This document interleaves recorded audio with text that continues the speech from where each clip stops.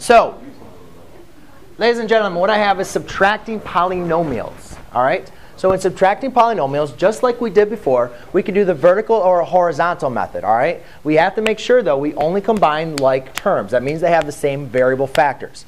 Now, my preferred method, ladies and gentlemen, to reduce mistakes would be to use the vertical method. And I'll kind of explain why. So what you can do, actually, I'm sorry, not the vertical method. It is actually going to be distribute and add. But I'll show you guys that way. So the first way we can do is just do the vertical method.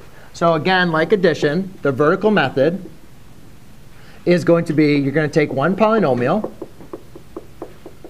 and you subtract the other polynomial. Now, this becomes a little bit difficult because it's not difficult, but it becomes difficult because students forget that you're subtracting all of these terms. All right? Because remember, so you have to say this out loud. 3x squared minus 7x squared. That's going to be a negative 4x squared. Then you have negative 5x minus x, which is a negative 6x.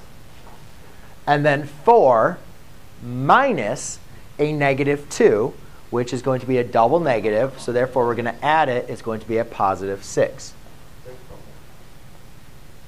Huh? That's what I'm saying. That's where you got to. A lot of times, what I think is helpful, Alex, is, well, yeah, changing it, which I'll go over next, but also putting this around parentheses. So it's always this term minus then the term inside the parentheses. Okay? Now, just like Alex said, sometimes, ladies and gentlemen, you're going to make mistakes.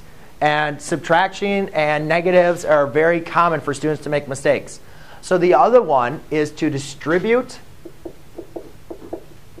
and add.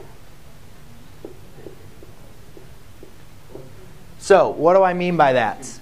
Well, what I'm going to do is I'm going to first write the first term, OK?